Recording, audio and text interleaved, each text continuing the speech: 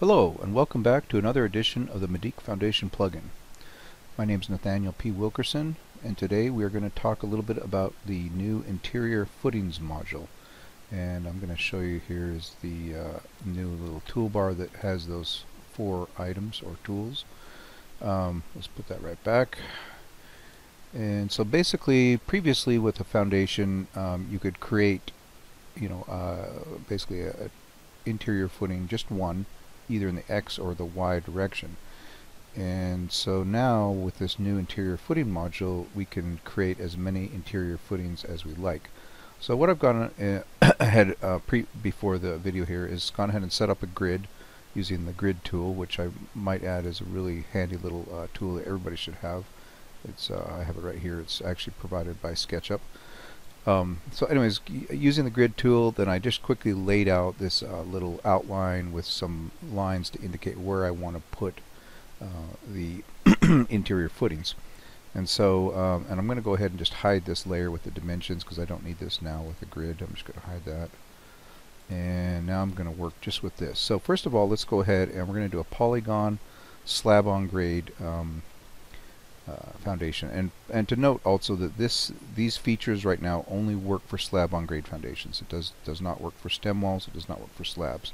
At some point, I will probably be putting together a whole different set of icons and tools for the stem wall, and make it so that these will work as well for the regular slab. So let's go ahead. We're going to do a polygon slab-on-grade.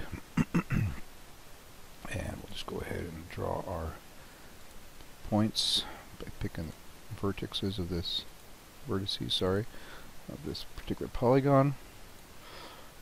Now you're going to note with this new first menu, all of the interior footing parameters have gone away, and that's because we've eliminated the old interior footing module and replaced it with a new one. So now those parameters are part of this module. And we're going to turn this slab reinforcement off just so we can make things go a little quicker right now for the video. And hit OK, anchor bolts are fine. Just kind of leave everything as default. Okay, so there's our slab, initial slab here with the no footings, of course. One thing to note is right here in the layers tab, you're going to see what's called the foundation hidden layer. And this layer is used by the plugin, and you can manually turn it on and off. There's no harm in doing that, but basically it provides labels and kind of an outline of where the footings are on top of the foundation, so that you can use that to select the particular interior footing that you want to work with, and I'll demonstrate that here shortly. So let's go ahead and get right into it here with this draw the interior footing. So I'm going to just go ahead and select this. And the first thing you'll notice, of course, is now you have an HTML menu pop up. I think we'll just leave everything as it is, and I'm going to demonstrate a few of these other features as we go along here. But first, just leave everything default, and let's just go ahead and draw these footings. Okay, so we'll go ahead here and just click there. Okay, and now you have a footing in there. I'll just continue on here. Okay, and we'll place another one right like that. Okay, and then we'll just place another one right there. Okay. Okay, so the first thing you'll notice, and then we'll just hit the space bar and it jumps us out of all this. The first thing you'll notice, of course, is we've got some problems. Okay, so the footings are extending, the sloping part of the footing is extending beyond the foundation perimeter. And in this case, we're not getting a nice corner treatment, or it's not mitering correctly, I guess is the right word. But so no worries, we can deal with that. So what we would want to do to deal with this is we want to turn the slope start. So the start of the footing's here, and you can tell where the start of a footing is simply by when you hit edit. You're going to automatically turn on this hidden wireframe layer. But the start of the footing is always, and there's always a start and an end point. Okay, so the start is always on this side, and then the end is always on this side. So you can go by the label. The label basically to the left of the label, looking at it like you're going to read it, This will be the start of this footing. This will be the end of this footing. Start of this footing, end of this footing. Okay, so we're going to edit this here first one, and we're going to select it, and then you get all your basic options, and we're going to turn the sloping of the footing off on the start. So we're going to hit no on that. Okay, so we hit no, and then let's hit update. Okay, so now you can see it's not extending past past the perimeter. Okay, so let's go ahead and select this footing now, and notice you don't have to jump out of this and then go back into the edit menu. You can just click on another interior footing. It's going to load up the parameters for that. So in this one, of course, we're going to want to turn off the sloping start for both end, start and end, and hit update on that. Okay, so now we've got that right. Okay, so now let's figure out what we want to do here. So what we want to do here, if you look at this, you actually want to extend this end of this footing right to this another 6 inches to meet this. So that's what we're going to do actually. We're going to click this, and we have the option here now at the end to extend the actual concrete. Okay, so we're going to hit put 6 inches in there, hit update, and you see that that has updated. Now we're going to also do that to this one. Now it's not required because, as you can tell, we've already got that, but just for consistency's sake, we've already selected the footing 2, and so we will extend this back by 6. And basically, when I say extend, it goes that direction or this direction. So it'll extend. You can also put negative numbers in here, so it'll extend the other direction as well. So we're going to extend the start back 6 inches.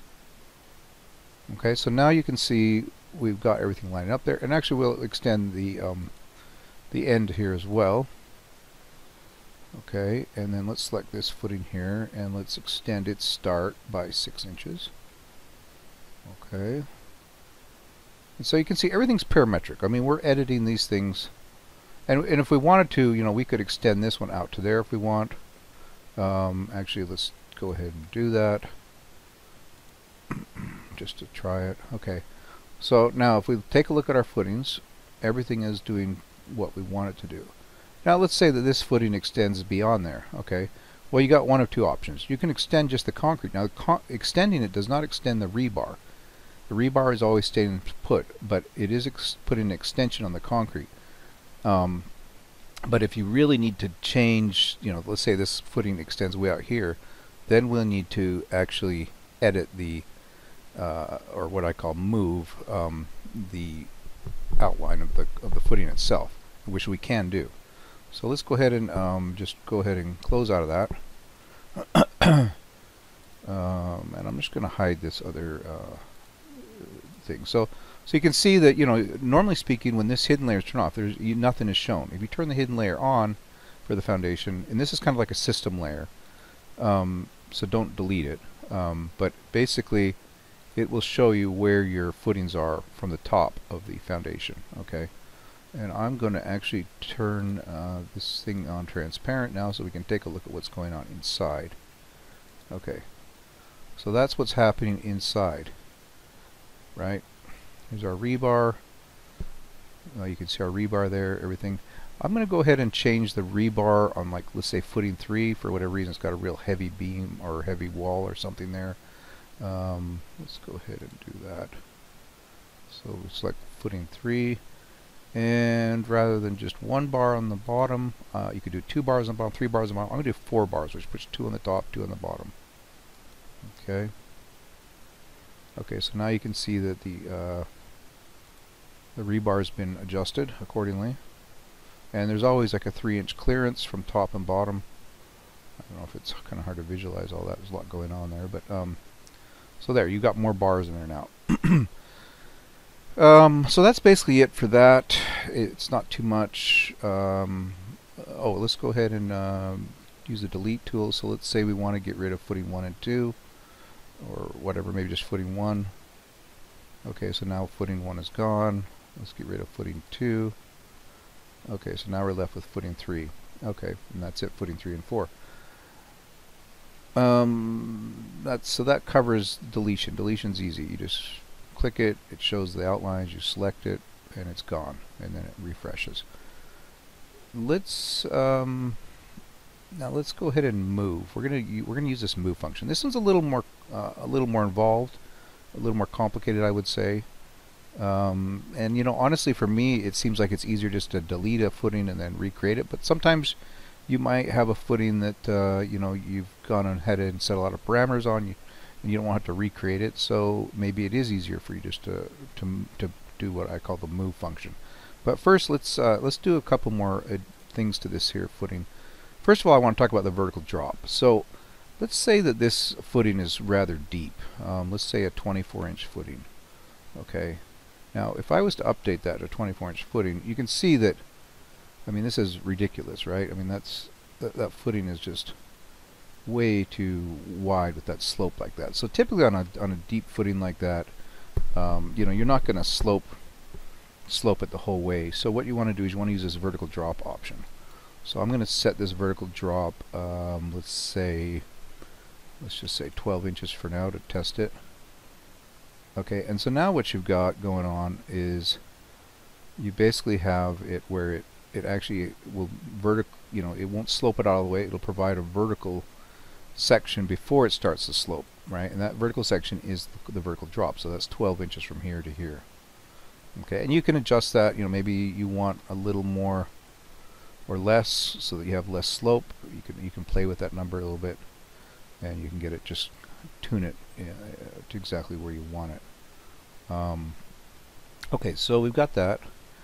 Let's go ahead and now and actually let's go hit this move function. So this one kind of gets interesting. So when I hit that, and I'm going to select this footing, and I'm going to actually want to extend this footing, let's say another couple feet out. Okay, so I'm going to go ahead and hit that. Okay, so what happens is it hides all of the other geometry, turns off a bunch of layers. It's not deleting it, it's just turning off some layers. And it's showing you, okay, we're editing footing 3. And so what you need to do is, this line is actually within a group. Okay, so you can see, notice how it's colored green. That's kind of like my temp layer or whatever. But you don't want to move this group around. You want to actually click into this group. Okay, so now we're actually editing this line. Okay, so I'm going to go here, click the move, select this endpoint, and just pull it out, say 24 inches. Okay. Okay, so now I've extended that line out. Okay, now I haven't moved the group. I've jumped into the group. I can do whatever I want. I can even delete this line and replace it with another line. But the bottom line is you need to have just one line with 2 endpoints. You can't have multiple lines in there. Just one line, because that defines the single path of the footing. Okay, you don't have to jump back out. I mean, you can. You just have to hit this update button now. Okay, and so now you can see that the footing has been, the only thing that's happened is, you know, it's basically taken that new path and recreated the footing, and now it extends another 2 feet this direction. Okay, so that's pretty much all that does. So like I said, you can completely redefine the path for any of these interior footings. I'm going to go ahead and change the transparency back just so we can see what's going on here. Okay, so that's kind of what's happening. Now, just for interest's sake, I'm going to go ahead and turn that off. I'm going to turn the sub base on. So I'm going to edit this footing. So I just go edit foundation, and I'll go down here. I'm going to turn the sub base option on. And 4 feet gravel, or 4 inches gravel, that's fine. Just hit update. Okay, it's doing its thing. There we go. So now you can see we've got a sub base added to the foundation. And actually we'll turn the transparency back on so you can actually see how that looks. So as you can see, the footings, you know, they work well with the sub base and actually with the slab insulation. I'm not going to do that one right now, but there it is. So yeah, the interior footing module is seems to work reasonably well with sub base material, as well as slab insulation and rebar. So bottom line is you need to be able to edit each one of these, and the edit function is where the power is. In my opinion, it allows you to just basically do whatever you like with any one of these options. Right now the anchor bolt option is not enabled. I will be adding an option to run anchor bolts along the center line of these footings, possibly even with an offset. But that feature has not been enabled yet. So if you go to turn that on, it's going to be turned off. It allows you to change the footing bar diameter for each footing separately, as well as the quantity of bars. If you select 6 bars, it's going to put 3 at the top, 3 at the bottom. 4 bars will 2 at the top, 2 at the bottom, and then every one of these other ones will just put the bars at the bottom. I think we've explained the sloping and the extending, so that really encompasses these 4 variables here. Reinforcement, of course, turns the bars off. The angle of the footing, so the sloping of the angle can be controlled here with this angle parameter. And then of course we have the footing width and depth, and then the vertical drop option, as I've demonstrated. So please, give this a whirl. It's a new feature. So again, I'm always ready to put some fires out if some are found. But I really appreciate you guys' support and patience with me on this. I know it's been a long time coming, and hopefully we can add a few more features into this foundation plugin and bring it up to par with the other plugins. So thank you very much.